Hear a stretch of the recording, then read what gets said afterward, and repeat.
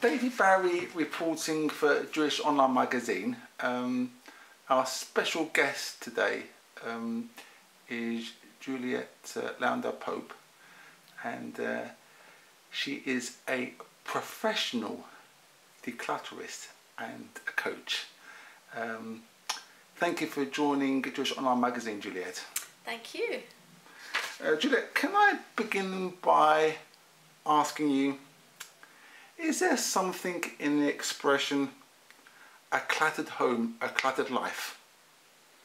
Absolutely, and I'm sure many of my clients from all sorts of different backgrounds would agree with that. The issue is that clutter is very difficult to define, though, and I do think it's a very personal matter that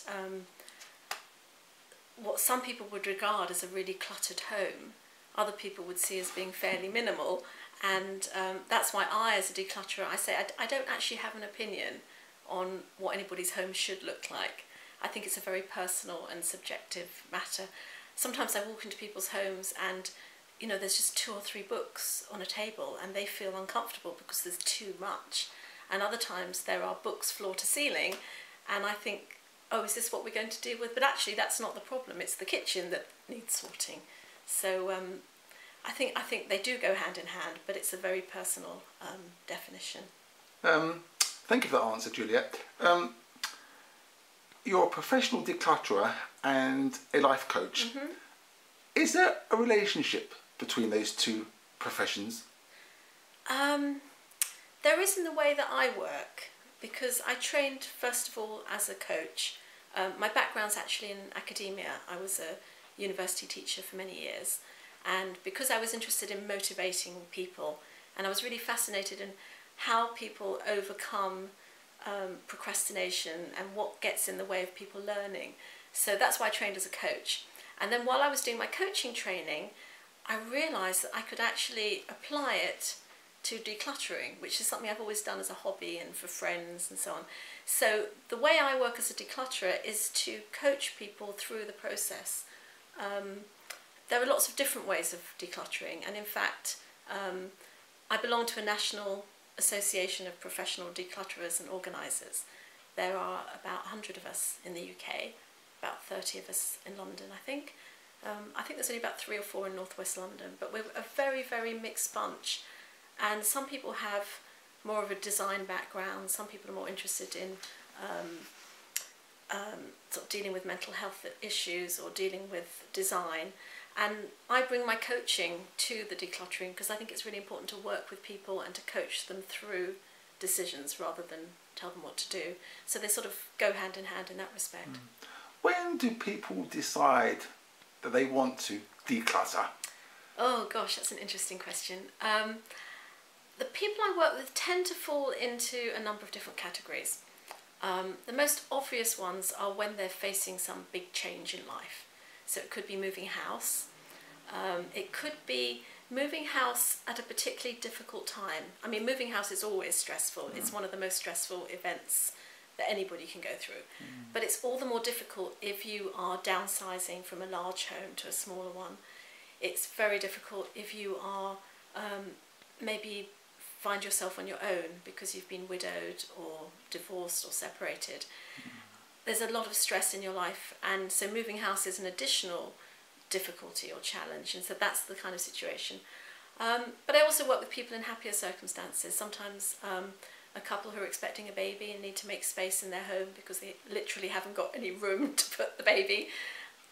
Sometimes people who are expecting visitors, quite often a mother or mother-in-law, or for sometimes couples where I quite often work with men where they're you know, expecting perhaps the girlfriend or the girlfriend's mother's going to come around and visit for the first time and they want the place to look nice. And it's a bit more than, it's not just cleaning, it's actually decluttering and clearing space. And what are the issues that people face when they are confronted with decluttering, and how are you able to help them?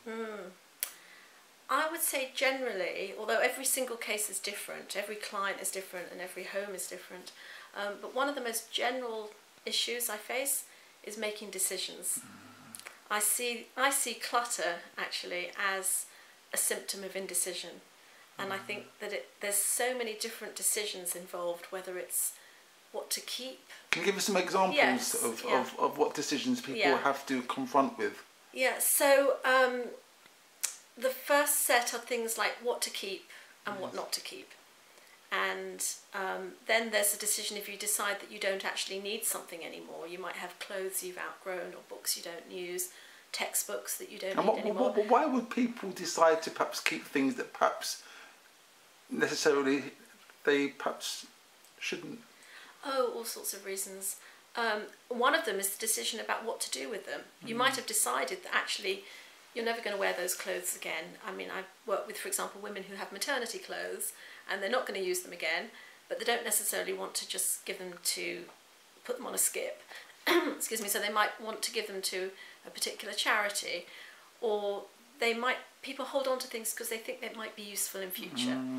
And even things sentimental reasons as well. And sentimental reasons, things that people have given you, things that you've collected on travels and holidays and souvenirs.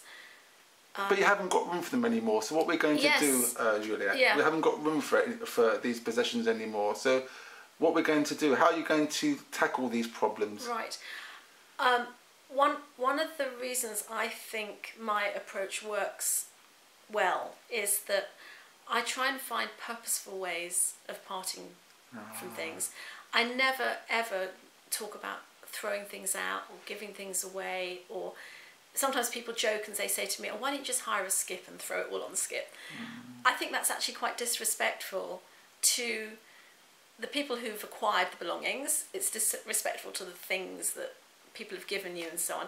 And I think one of the reasons why people hold on to stuff is because they want to part from it in a way that becomes meaningful. With respect. Yes, and with respect. So it might be giving it to a charity. For some people, taking things to a charity shop is fine. Other people don't want their personal goods on display, especially, for example, someone who's been widowed and has clothes belonging to their former, to someone that has been very close to them. They don't necessarily want them going to a charity shop. So I will find either a gemach or a individual or a charity or a cause that will put to very good use anything that anybody wants to give away. For example, men's clothes that are in reasonable condition could go to a charity to help refugees and asylum seekers. So somebody who's going to apply for their first job but can't necessarily afford to buy a formal suit could actually have that opportunity, and that's an example. Children's clothes and toys can go to gift. And I think that perhaps if people realise that their possessions are going to go to a good cause, this perhaps makes it easier for them to let go. Absolutely, and they know that not only are they doing a mitzvah by helping somebody else, but actually it's also honouring the memory sometimes of the person that gave them something. But even with less emotional situations, people who have whose children are growing up and they may have books or clothes or toys or things they no longer need, if they know that someone else is actually going to make good use of it, or sometimes it's also a case of people wanting to sell things. They may have things that are valuable and they may want to sell them, but they may not know how to put them on eBay, or may not want to use eBay. They may prefer another way of selling. So I will help people, whether it's giving it to charity, whether it's selling things, or whether it's giving it directly to somebody that will really, it feels good. Everyone I've worked with always says, actually giving things away makes you feel better than acquiring things. And it's the hardest thing, making that first phone call to you. So I don't know. Realising that they've got a problem with clutter, and making that first phone call to you, Juliet. Yes. That means that they're confronting the challenges and issues. Yes, it can be, and that's why I offer a free telephone consultation. Okay. Anybody who wants is willing to ring me and I'll chat to them on the phone. If they're local, I will offer to pop round and see what situation they're in. I think it is a very big decision to invite a stranger into your house and to deal with a problem. On the other hand, people often say to me, I'd much rather you do this with me than, my wife, my sister, my friends, what people have often asked me. Sometimes it's an outsider to get involved. It's easier, isn't it? Yes. I mean, I've worked with someone recently who said to me, I've tried to do this with my grown-up children and they end up shouting at me because they get impatient. And actually my approach is very much to guide people. I can be quite directive in what I think, not in terms of telling them what to do. I don't have an opinion. You see, that's the beautiful thing. I don't have an opinion on what they should keep or shouldn't keep. I just want to coach people to the point where they can make a decision about how much space do you actually want in your wardrobe? What do you actually want to see on your mantelpiece? Do you want your books, you know, sort of double parked so you can't find anything? What space do you want in your home? What do you want to use? Do you want a dining room table that you have to clear every Shabbat because it's piled full of books and papers and everything? Or do you want a space where you can invite people spontaneously and know that you've got room to eat? So it's really about making lots of decisions like that. And I can be quite, I can help people sort of structure. Yeah, listen, I think from our own personal circumstance, we recently had to make some painful decisions about getting rid of some of the kids' toys because they're growing up. Yes. And my wife and I had disagreements, and I think having you in our house, you know, making those decisions for us or helping us come to a decision would have been a lot easier. In your case with the children's toys, what's really important is, what is it that you really value? Is it, you know, the fact that your kids are growing up, the fact that you have a few souvenirs? It's not the things that matter, it's the relationships that matter. And if you value the relationship and you can build the relationship and nurture that, maybe it's more important to have space in your home so that you can entertain children, grandchildren, friends and so on, than have a cluttered home full of mementos. And it's really that's, you know, it's important to think about what you value and how you value it. I think having spoken to you for the last 10 or 15 minutes, Juliet, I've definitely come to the conclusion that you being a professional declutterer and a life coach, those are definitely connected. And I think perhaps when people see this video and are attracted to maybe get in contact with you, I think having those two particular skills and expertise will make life a lot easier. I hope so, thank you. I give a lot of talks and I'm also running workshops. I've just finished a series of workshops in Finchley because I do recognise that not everybody is ready to have that personal conversation or to invite me round to their home. I did work with someone a little while ago who hadn't invited anyone into her home for 6 years. I was the first visitor because she didn't feel comfortable. In fact, there's an expression, I don't know if you've heard the term chaos, which is can't have anybody over for supper. I think so. Because you're living in chaos. But anyway, I've started running workshops where people can come for an evening, or I'm going to start some daytime sessions in September, as a group. And it's not so much of a support group as an opportunity to perhaps just share some ideas, talk about the problems and the strategies, and be accountable for accepting work as well. Great idea. Yeah. And then if people want to hire me, you know, as an individual, then I'm happy to do that. But I think there is a need sometimes for people to get that help within a group. And if viewers of this video, Juliet, want to find out some more information about these workshops, do you have a website? Yes, I do, and I'm hoping to update it as often as possible. It's www.jlpcoach.com. Finally, Juliet, is there a message you'd like to pass on to our viewers about decluttering? Just that whenever you're ready, if you'd like to talk about clutter, do get in touch. And something I'd like to stress is that I do maintain strict confidentiality.